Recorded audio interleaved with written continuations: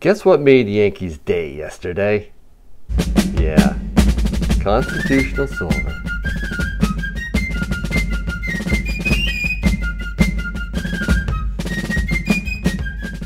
Hey everyone, thanks for stopping by Yankee Stacking. Really appreciate it. I wanted to tell you a little bit about what I picked up at my local coin shop. Stopped in there Friday at lunch and asked for what they had for constitutional silver. Specifically, Washington quarters. Again, I like junk that is in really good shape. So I even asked him, I said, could I just pick through it? He looked at me like, oh, okay, they're just constitutional silver, no special dates. And I'm like, yeah, I'm not looking for special dates. I'm looking for really well conditioned Washington quarters, stuff that just really doesn't show much wear. So he said, sure, yeah, go ahead. So I went through and got a roll. I got it for $115, and I was pretty happy. $115 for picked through constitutional silver. You know, I can buy it at APMEX, Provident, SD Bullion, whatnot, but sometimes they have the discretion to switch it up and give you dimes, which isn't bad, and you never really know what you're going to get. I have bought some, and I got something like this. Yeah, I forget where I got these from, but you know, those aren't bad quarters. You know, they're you can read the dates on them, but they're really slick. And well, let's do a little comparison. Not quite like International Stacker did with his hoard, but let's just take a look at some of the weight differences. So I'm gonna fire this up and make sure we're set. Let's just randomly grab one right here. So we got a 0.217 troy ounces. I believe that is. Let me actually make sure. Yep, nope, yeah, let's switch over to here. Troy ounces. So that's better. Let's just double check it again. 0.198 troy ounces. And let's take one of the barber quarters. 0.75 troy ounces. 0.79. Okay, let's take this guy. 0.98. 0.201. So you can definitely see, just the spot checking, just really the differences.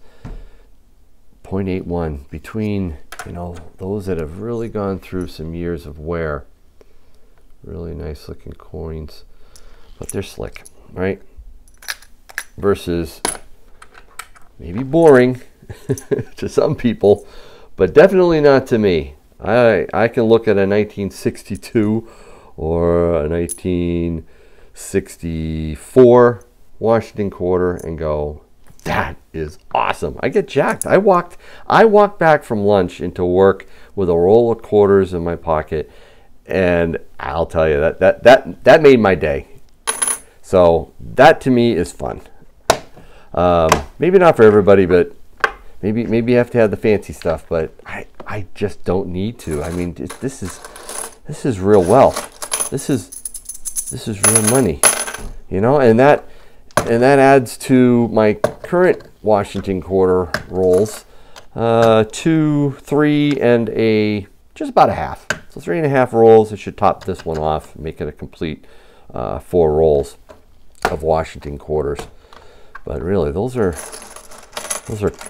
quality stuff for the type of stacking I like to do, and that is as low premium as I can get. Again, $115 for a roll when I bought it. Friday, spot had already dropped, so that was pretty good. I checked on JM in the parking lot before I went in, and they were selling it for $115 exactly. You know, and then I would have had to wait, and again, I wouldn't have been able to pick through. And it's not that Yankee's a control freak. I just like what I like, right? So those are the quarters.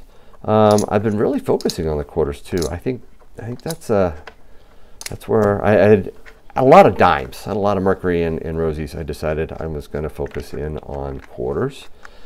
And there you have it. So that was the first pickup. Second one was this. And I did show this on a live stream, coast to coast, but this is the coin shop that I drove to up in Manchester, New Hampshire. Bob's Coins of Manchester, New Hampshire. By the way, this weekend there was a massive coin show in Manchester. Life unfortunately got in the way. I didn't get a chance to go there, but boy, that would have been fun to visit. I got a hold of a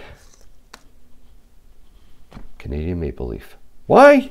Well, I did a giveaway.